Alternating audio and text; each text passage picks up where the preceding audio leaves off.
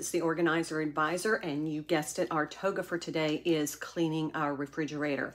Now, I like to use my Listerine spray, 1 part Listerine to 1 part water to use to clean my refrigerator. Number 1, it disinfects. Number 2, it smells great. And number 3, it's non-toxic. So I just use this in a spray bottle, a paper towel, or a sponge, and I clean everything in the refrigerator.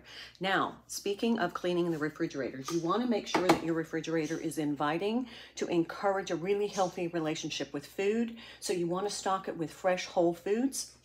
Make sure that it's visibly enticing and inviting. So this is going to help you cook more. You also want to maybe make some healthy meals in advance, have those ready to go. And the last thing I want to say is you want to start labeling your condiments so that you know when it's best to use them by. That way you don't waste food or money.